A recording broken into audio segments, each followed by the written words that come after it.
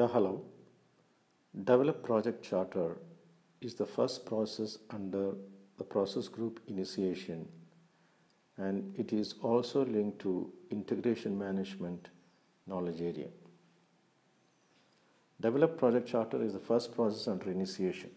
That means when we start a project, we have only the sponsor available, and the sponsor creates a project charter.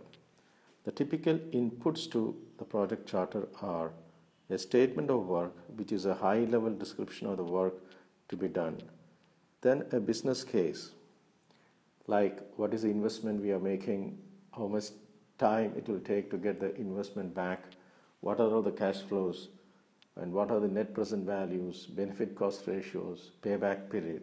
So these ratios we'll discuss as we progress.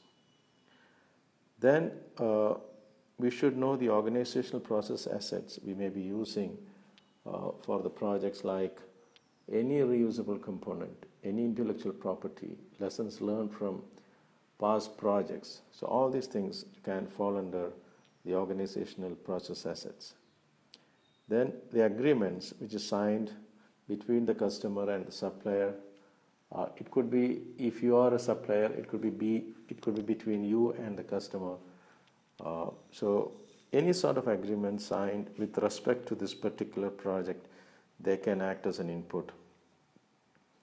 And we are talking about enterprise environmental factors.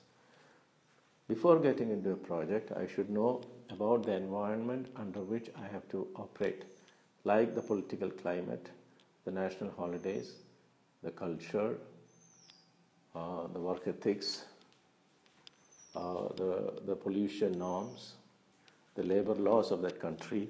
So all these things comes under enterprise environmental factor.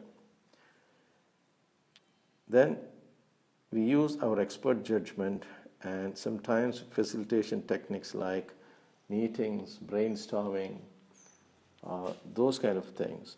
And then we come out with a project charter. The typical contents, what all things gets into the charter? The charter contains the product vision, a high-level description. Why are we doing this? What is that we are trying to achieve? And the business case of the project, using very specific numbers like the investment, the payback period, the net present value, the benefit cost ratios. All these things must get into a good business case. And sometimes we mention about the alternatives considered before getting into freezing onto this particular project idea, like swimming pool versus a club membership, or metro rail versus water transport, those kind of things.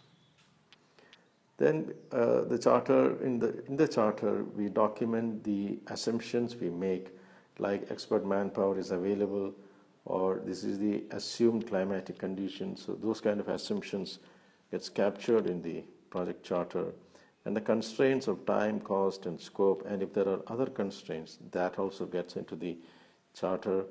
The key stakeholders, their names, their roles, their contact details, everything gets into the charter, and the major milestones with dates that also can get into the charter. So again, take it from me, these things are not mandatory. Project to project, we can customize these things, but by and large, these are the things that gets into the charter. And what are the key points to be remembered? Through the charter only, we are appointing the project manager. The project sponsor prepares a charter, identify the project manager, and the charter contains the project manager's name, roles and responsibilities, everything gets into the charter. And because of this, because the charter is signed by the project sponsor or a senior management representative, then we say it gives authority to the project manager. So it's a very valid document and approved by the sponsor. Any changes to the charter must be reapproved by the sponsor. The charter gives better continuity for the project. Otherwise, if charter is not there, or if the project chartering process is not there, anybody can start a project. Tomorrow, let us say we have made a lot of assumptions and a sponsor changes, then the project manager can be in trouble. So, and the vice versa too. Suddenly a project manager changes, then if all the assumptions, all these things, if it is documented, that gives better continuity to the project. Again, to summarize, develop project charter as part of initiation process group and integration management knowledge area. And the inputs to charter are the statement of work, business case, organizational process assets, agreements, and enterprise environmental factors. And we use the tools and techniques like expert judgment and facilitation techniques.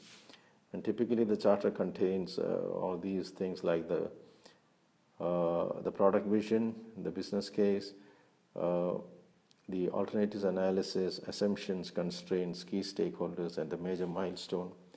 And the key points to be remembered about the charter are: it appoints the project manager, it is prepared by the sponsor, it gives authority to the project manager, approved by the sponsor, and any changes to the charter also must be reapproved by the sponsor. Thank you.